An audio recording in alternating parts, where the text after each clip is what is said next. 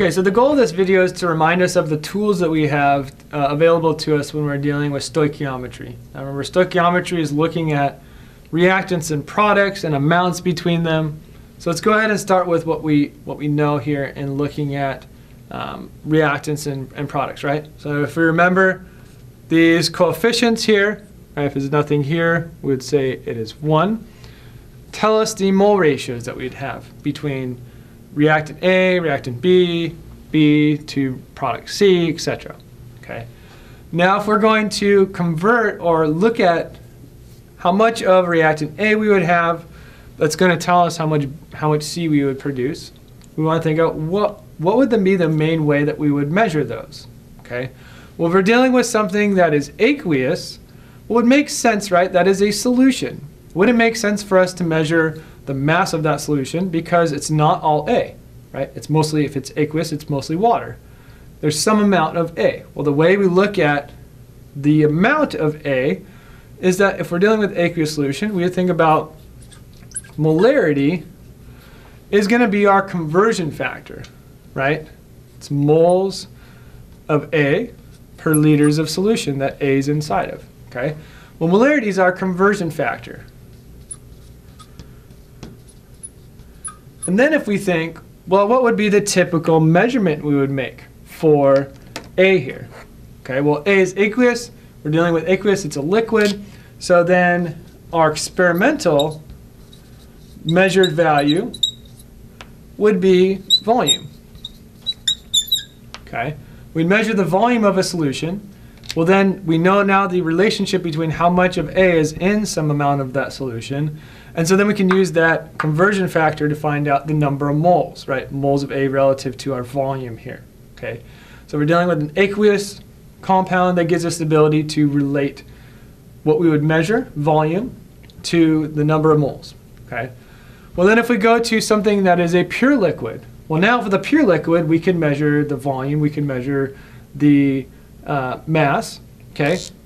Well, now if we're dealing with how those relate to each other, we think, well, what would be our conversion factor that we would use? Well, if we were to measure our experimental value that we would measure is mass, well, the relationship between mass and moles, right, is our molar mass, grams per mole. So it gets us the ability to relate the amount of something, mass, that we would measure and the number of moles that we would have, okay?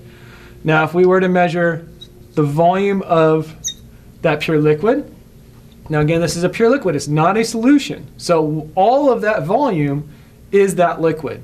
Well, then we can go ahead and determine, in order for us to get to the number of moles, we got to go through our molar mass. Well, then we could also use our density, right? And remember, density relates volume and mass, so typically given to us in grams per milliliter, okay? So now we see that if we have a pure liquid, we have the ability to convert or find out how many moles based upon our measured value, mass or volume, using either our density and our molar mass or just our molar mass if we measure our mass. Now we go on to our product and looking at, maybe we're going to predict the mass of that product that we would make. Now we would talk about the mass because we're dealing with a solid here. Typically with solids, it's not easy for us to measure volume, right? Because it doesn't fill the container like it would a liquid would, okay? So typically then what we're going to measure is the mass of a solid. Well, if we're going to go from mass of a solid to moles or moles to mass, again, we're going to use the molar mass as our conversion factor, grams per mole. And then that gets us the ability to relate molar mass and our mass here relating to our number of moles, okay? Now finally, we have our other product here that we're dealing with, and that other product now is a gas. Okay, well, when we're dealing with a gas, we typically don't try and measure the mass because we can't just pour it into a container and measure the mass. We can't just pour it into a container and it fill the bottom of that container like the volume when we're dealing with a liquid. So what we would do is we say gas fills the container. So in order for us to measure how much of a gas we would have, we would need to know the pressure of that gas. We would need to know the volume of the container that that is in, and we would also need to know the temperature that it's at. We need to know all those pieces for us to find out the number of moles, okay? And then our conversion factor, our relationship that we have to convert between those three measured values of our gas would be the ideal gas law. PV equals nRT, right? So if we know our pressure, and we know our volume, we know our temperature, R is a relationship factor here, we can go ahead and find out the number of moles of that gas that we would have.